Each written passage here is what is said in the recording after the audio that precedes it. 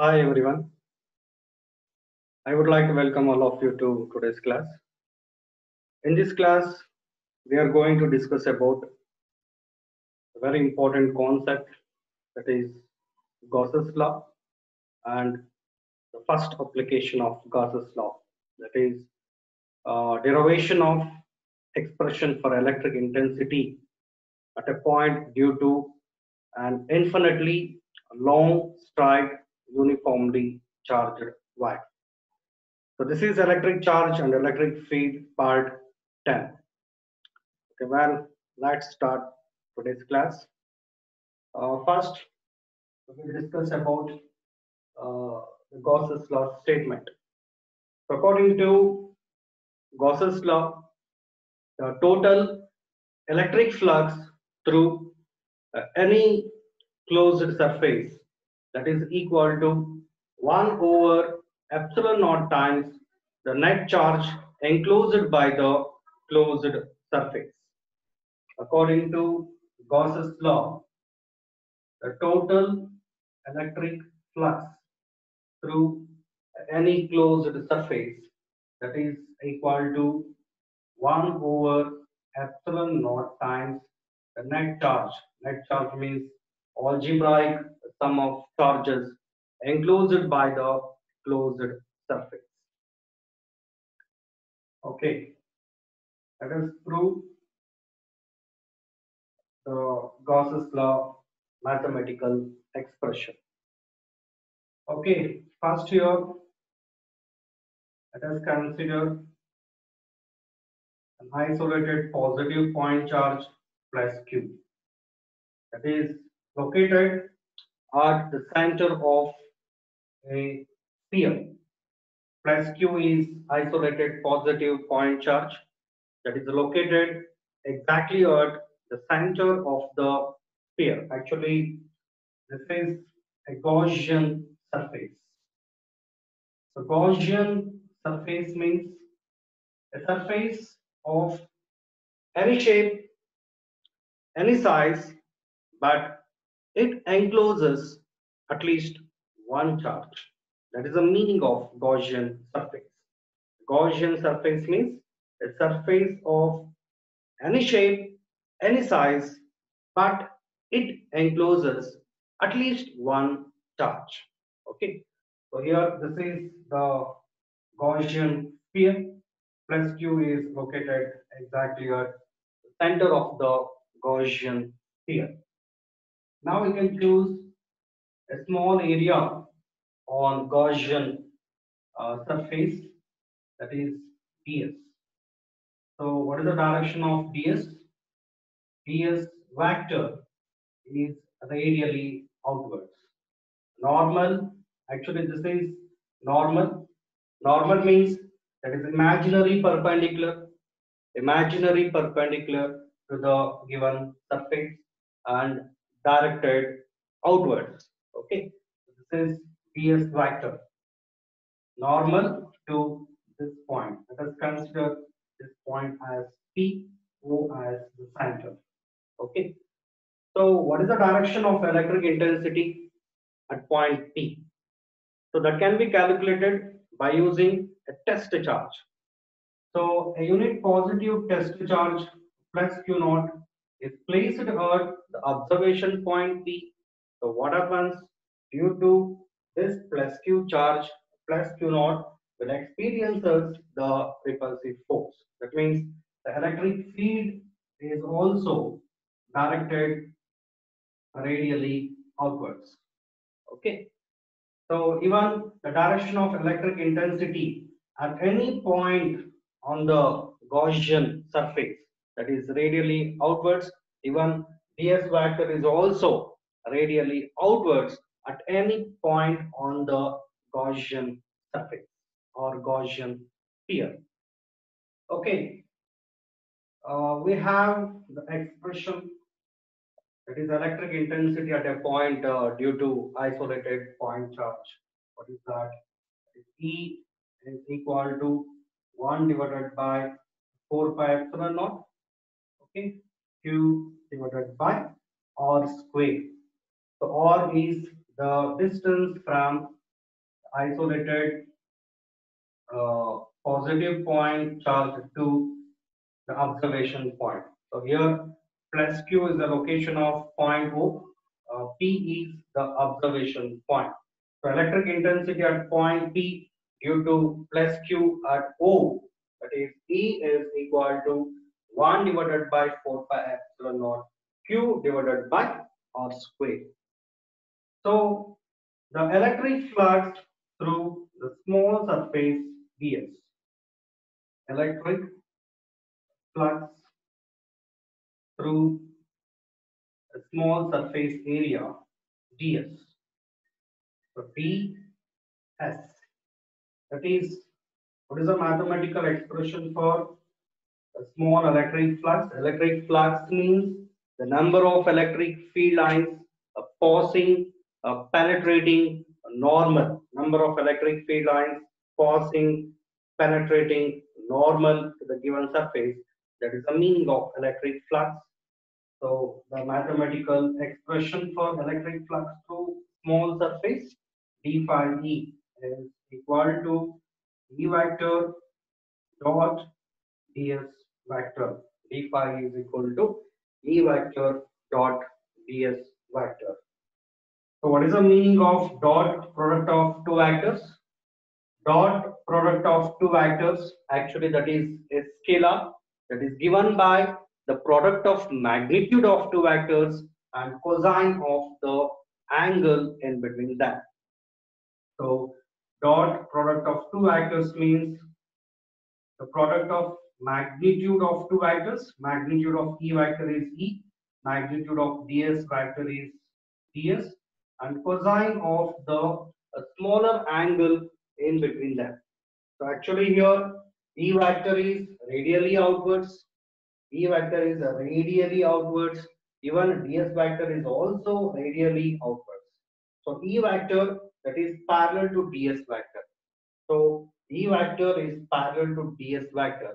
What is the angle in between them? That is 0, right? So here value of theta is 0 degree. So cos 0 is 1. So finally we will get d phi e is equal to E into ds.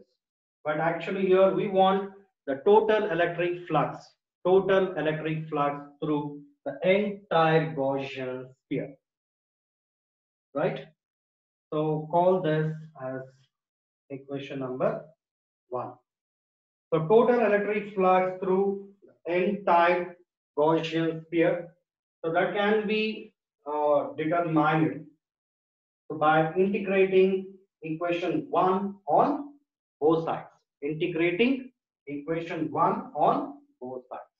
So after integration, we will get integration of d phi e, that is equal to integration of d phi e, that is equal to integration of e into ds. Integration of d phi e is equal to integration of e into ds. Integration of d phi e, that is phi e, and actually here e is constant. While integrating the constant term, that should be taken as outside. So actually here the magnitude of electric intensity at any point on the Gaussian sphere, that is same, because the observation points on the Gaussian sphere, those points are equidistant from the point charge plus Q. So that is why the magnitude of electric intensity direction is radially outwards. Direction is radially outwards. The magnitude of electric intensity at any point in the Gaussian sphere, that is same, because the observation points on the Gaussian sphere, those points are equidistant from plus Q charge. Actually, that is the radius of the Gaussian sphere. So the expression is 1 divided by 4 pi epsilon naught Q divided by R square. What is the meaning of R? R is the radius of the Gaussian sphere. Okay, so here E is taken as outside. E integration of ds. So phi e is equal to, what is the value of e? E value is 1 divided by 4 pi epsilon naught q divided by r square. So integration of ds, that is s. S means the total surface area of the Gaussian sphere. So what is the total surface area of the Gaussian sphere? Surface area of the Gaussian sphere, that is 4 pi r square. 4 pi r square, that is surface area of the Gaussian sphere. Now here 4 get cancels, pi cancels, even r square also cancels. So finally we will get phi e, that is equal to q divided by epsilon naught. Okay, so that is the final expression. Actually, this is the mathematical expression for Gauss's law. Mathematical expression for Gauss's law. So this is a proof for Gauss's law. The total electric flux through any closed surface. Total electric flux through any closed surface, that is equal to 1 over epsilon naught times net charge. Net charge enclosed by the closed surface. So this is the proof for Gauss's law. What is the statement? The total electric flux through any closed surface, that is equal to 1 over epsilon naught times 1 over epsilon naught times the net charge enclosed by the closed surface. This is Gaussian surface. Gaussian surface means a surface of any shape, any size, but it encloses at least one charge. Okay. After that, let us discuss about some examples for Gauss's law. So the first example, that is a closed surface encloses the charges. A closed surface encloses the charges plus Q1 minus Q2 plus Q3 and minus Q4. Okay, so this is a closed surface. This is a Gaussian surface. Encloses 4 charges here. So now apply the Gauss's law to this closed surface. So after applying the Gauss's law, we will get phi e is equal to 1 divided by epsilon naught, 1 over epsilon naught. Q means here the net charge. Net charge means algebraic sum of charges. Net charge means algebraic sum of charges enclosed by the Gaussian surface. Okay, so algebraic sum of charges plus Q1 minus Q2 plus Q3 minus Q4. So this is mathematical expression for what? Total electric flux through this Gaussian surface.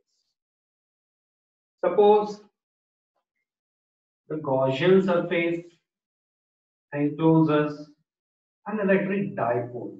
What is the meaning of electric dipole? Electric dipole means pair of equal and opposite charges separated by a small vector distance. So this is a Gaussian surface encloses an electric dipole. Now apply the Gauss's law to this Gaussian surface. So after applying the Gauss's law, total electric flux, that is equal to 1 over epsilon naught times the net charge enclosed by the closed surface.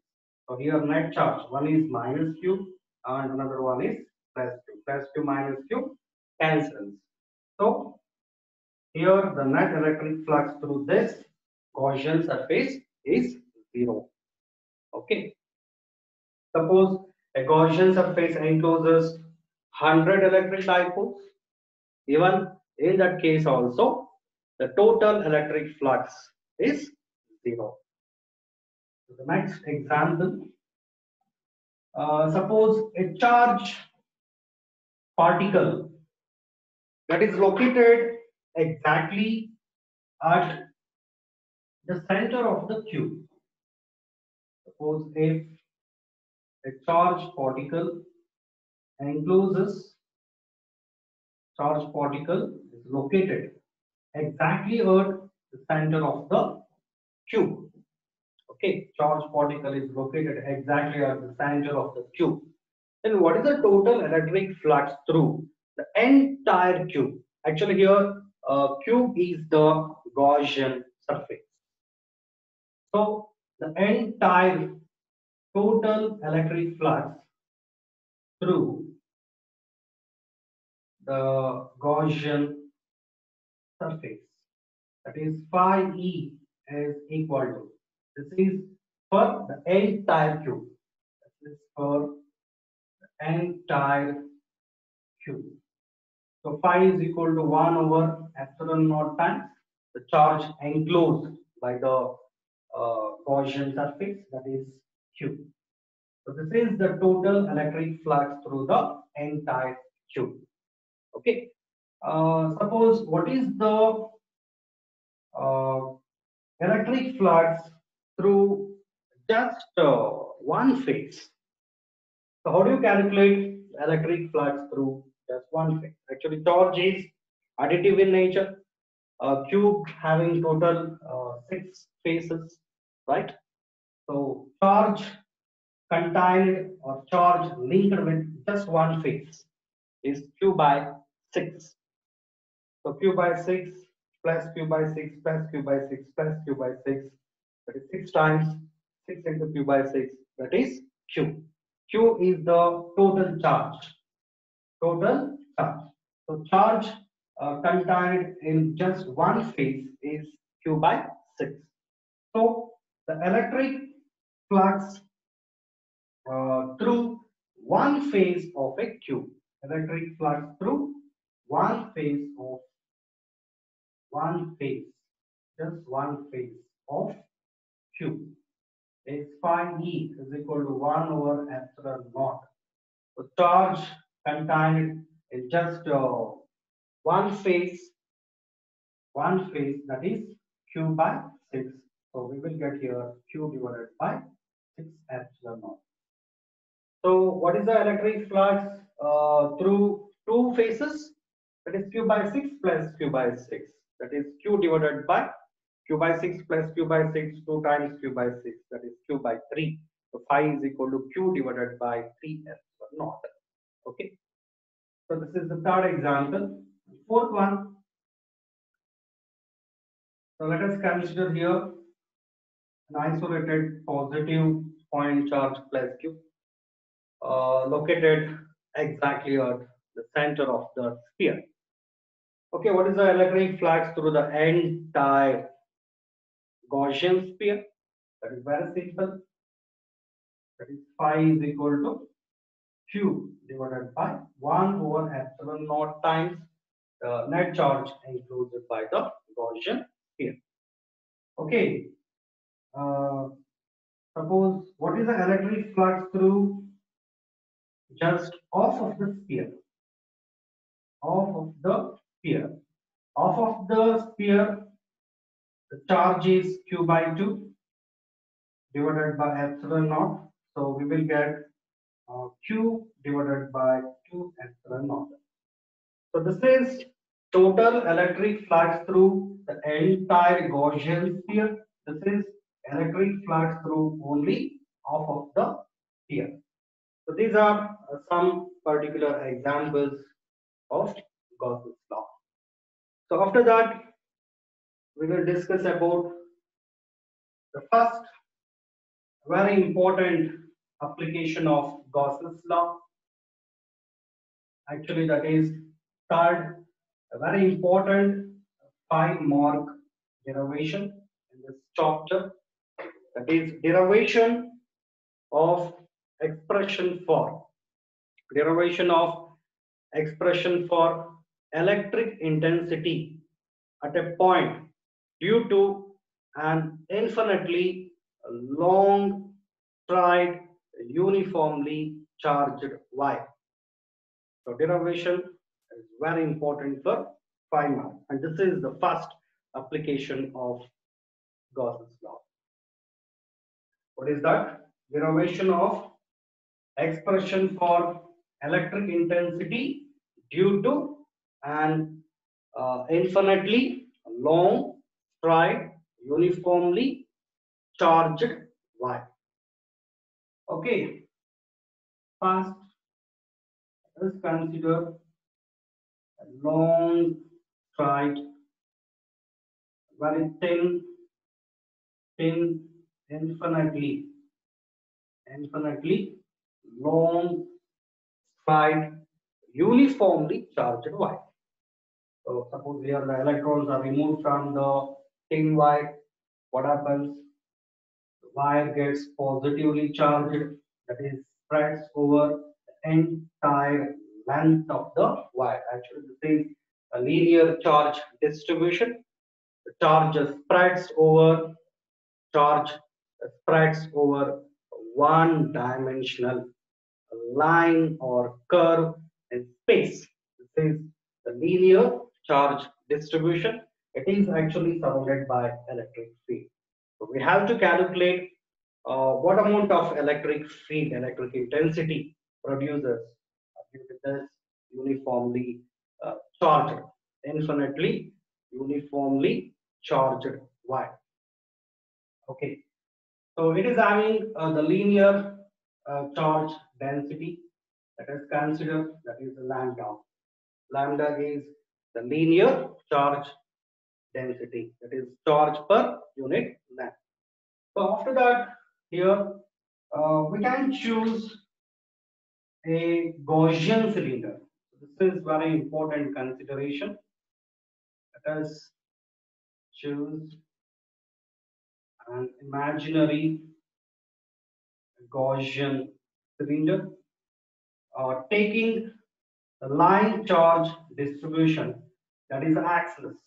Line charge distribution, that is the axis of imaginary Gaussian cylinder.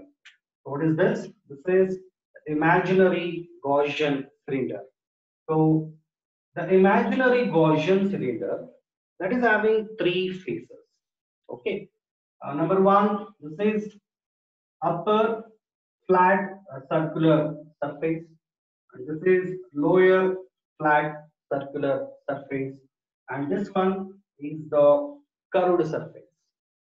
This is upper flat circular surface, lower flat circular surface, and this one is the curved surface.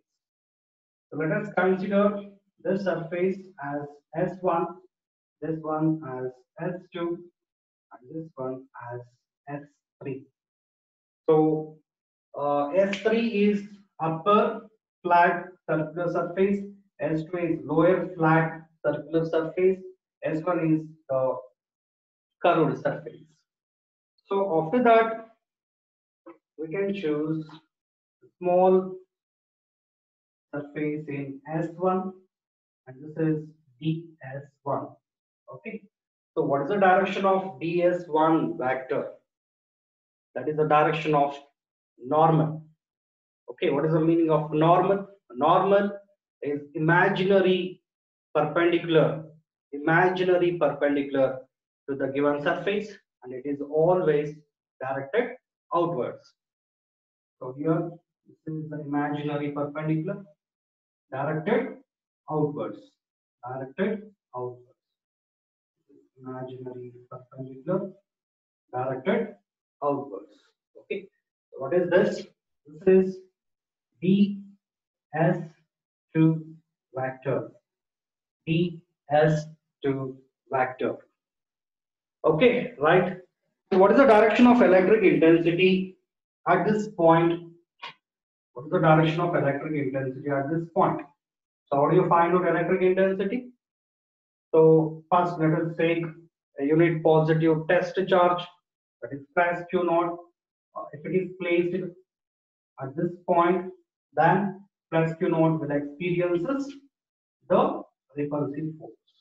Due to this positive charge, plus Q naught will experiences repulsive force. So this is the direction of electric intensity at this point. So even that is also directed radially outwards. So R is the radius of the Gaussian cylinder. So here E vector is radially outwards. Even this is ds1 ds1 vector, that is also directed radially outwards. After that, let us consider a small surface in S3. This is DS3. DS3. That is a small area on S3, upper flat circular surface. So what is the direction of DS3 vector? So DS3 vector, that is vertically upwards. So that is the direction of normal. Normal means imaginary perpendicular to the given surface directed outwards. Okay. So this is the direction of DS3, DS3 vector.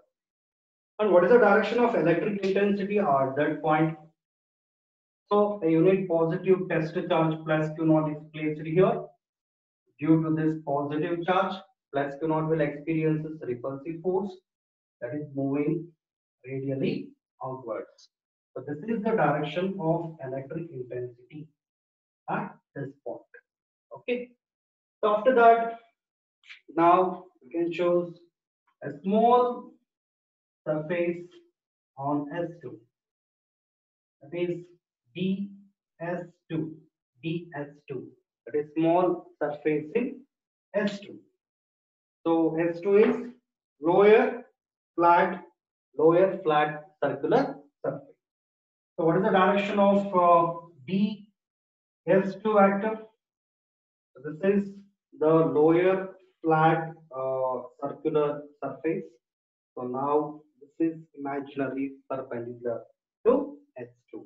Imaginary perpendicular, so directed outwards. So here DS2 vector is vertically downwards, right? So this is the direction of DS2 vector. So a unit positive test charge plus Q naught is placed here. Again, due to this positive charge, plus Q naught will experience this repulsive force. Okay. So the direction of electric intensity is radially outwards. So this diagram is very, very important. So after that, let us consider the length of this imaginary Gaussian cylinder, that is L. So now tell me what is the charge enclosed by? What amount of charge enclosed by the imaginary Gaussian cylinder? So actually the linear charge density lambda is charge contained per unit length. L means the length of the Gaussian cylinder. So the total charge enclosed by total charge enclosed by the Gaussian cylinder is the total charge enclosed by the Gaussian cylinder is Q is equal to lambda into L. Call this as equation number 1. So this is the net charge, total charge enclosed by the Gaussian cylinder.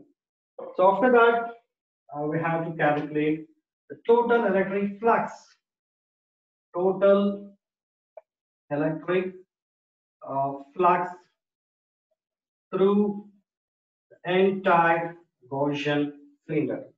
Total electric flux through the entire Gaussian cylinder. So total electric flux. Circle on integral means that surface is closed. This is total electric flux. What is the mathematical expression? Flux is measured by taking the product of electric field and area. Electric field vector and area vector. So this is the total electric flux through the entire Gaussian cylinder. Actually, that is divided into three parts. One is the flux linked with the curved surface and the flux linked with uh, lower flat circular surface, and another one is the flux, electric flux linked with upper flat circular surface. Okay, first one is flux linked with the curved surface is integration of E vector dot ds1 vector. Integration of E vector dot ds1 vector plus second one is integration of the flux linked with lower flat circular surface. Integration of E vector dot ds2 vector. E vector dot ds2 vector. Next, plus third one, that is integration of E vector dot integration of E vector. This is ds2 vector. So this is the flux linked with upper flat circular surface, that is integration of E vector dot ds3 vector. Okay, so after that, remove the dot and vector sign. So what is the meaning of dot? Product of two vectors, that is given by the product of magnitude of two vectors and cosine of the smaller angle in between them. So integration of here E vector dot ds1 vector, magnitude is E ds1 cos theta. What is the value of theta? Theta means the angle between E vector and ds1 vector. So E vector is radially outwards, ds1 vector is also radially outwards. What is the angle in between them? That is 0. So cos 0 degree plus. So integration of E vector dot ds2 vector, that is product of magnitude of two vectors, that means E into ds2 and the cosine of the angle between E vector and ds2 vector. What is the angle in between E vector and ds2 vector? That is 90 degree. So this is cos 90 plus integration of circle on integral. Circle on integral. So E ds3 E ds3 cos. What is the angle between E vector and ds3 vector? That is 90. This is cos 90. Okay. So this is actually the total electric flux through the entire Gaussian cylinder. So actually here the second term goes to 0 because cos 90 is 0. So even third term also goes to 0 because again cos 90, that is 0. But cos 0 is 1. Cos 0 is 1 and E is the magnitude of electric intensity at any point on the curved surface, that is same. Because the points on the curved surface, that is equidistant from the line charge distribution. That means E is constant, that is taken as outside. So E integration of ds1 cos 0 is 1. Okay. So the total electric flux integration of E vector dot ds vector, that is equal to, that is total electric flux. Actually, this is phi E. Total electric flux symbol is phi E. So phi E is equal to integration of E vector dot ds vector. So this is E integration of ds1, right? So integration of E vector dot ds vector is E integration of ds1, that is S1. What is the meaning of S1? That is surface area. That is area of curved surface. S1 is area of curved surface. So what is the area of curved surface? Area of curved surface is 2 pi r into L. 2 pi r into L. This is the area of curved surface. And this is the total electric flux through the entire Gaussian cylinder. So now we can apply the Gauss's law. So according to the Gauss's law, the total electric flux through any closed surface, total electric flux through any closed surface, that is equal to 1 over epsilon naught times the net charge enclosed by the closed surface. Now call this as equation number 2, call this as equation number 3. This is equation number 2. So now equations 1 and 2 in equation number 3. Equation 1 and 2 in equation 3. Then we will get phi E is integration of E vector dot ds vector. That value is E into 2 pi r into L, that is equal to Q. What is the value of Q? That is lambda L. Lambda L divided by epsilon naught. So L get cancels. Remaining we will get E is equal to lambda divided by 2 pi epsilon naught into R. Okay, so that is the mathematical expression for electric intensity due to, this is a mathematical expression for electric field. Electric intensity is due to an infinitely long stride uniformly charged wire. So this mathematical expression is very important. E is equal to lambda divided by 2 pi epsilon naught into R. So how does the electric field depends on the distance? The electric field is inversely proportional to distance from observation point to the line charge distribution. So if the distance gradually increases, what happens to the electric field strength? The electric field strength gradually decreases. That means electric field strength near the line charge distribution, that is much stronger as compared to electric field strength away from the line charge distribution. So in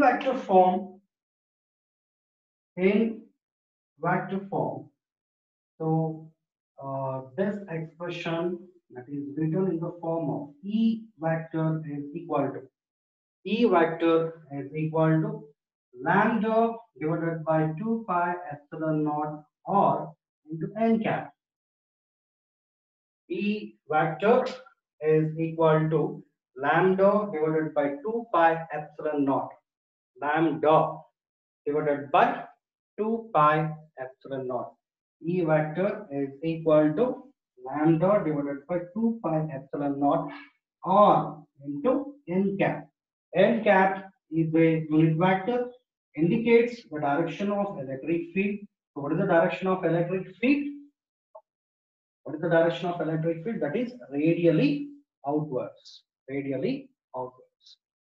So this is about derivation of expression for electric field due to an infinitely long side uniformly charged wire, and this mathematical expression very important.